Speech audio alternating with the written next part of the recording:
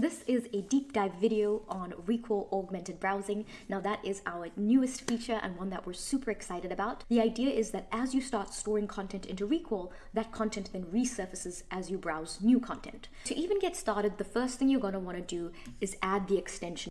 Once you've done that, pin the extension so that it's available on any page that you browse to. Now, what you might notice is that as you're browsing, a little widget starts to appear. Now, with this recall widget, you could just have a shortcut action. So say I want to jump straight into a detailed summary. I can click that and it will trigger the extension to produce a detailed summary for me.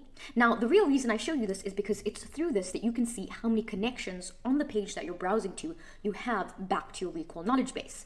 You can just see them with the open eye. So hovering over here, I can see that the word Matthew Walker is highlighted on this page, and you can see that he's been mentioned in a book I was recommended, as well as 2 other podcasts that I have on health and sleep. I can then use the widget, so these up and down arrows, to then navigate all of these connections on my page. So in this example, I can see glycine is highlighted. I see that it's actually mentioned in a perplexity search that I saved into Recall. And if I hover over the word, it'll take me back into my Recall knowledge base to the exact part that it was mentioned. So that's really helpful because now I'm like, oh, glycine, that sounds familiar. I can see that it was in a search I did for some of the supplements that Brian Johnson takes, and I can see exactly how much he takes and when he takes it. So it very quickly gives me context in terms of where I would have seen that before.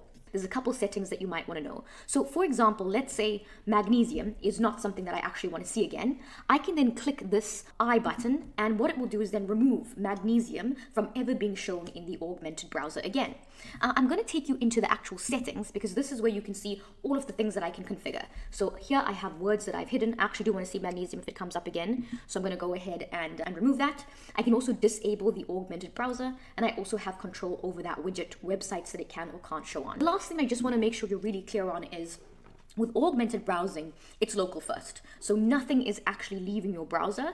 When you do save content into Recall, so say for example, when I have the summary saved, that will then just add it into my actual Recall knowledge base where I have the full content, I have my notebook, I can chat with it, etc. I hope this was helpful. I hope you enjoy augmented browsing. For me, I was actually really delighted to see certain things connecting that I really were not expected to. And at the same time, sometimes I saw highlights that weren't super relevant for me, so I just made sure to hide them. This is our new feature. It is in beta, so we welcome all feedback. Would love to know your experience so far, and thank you.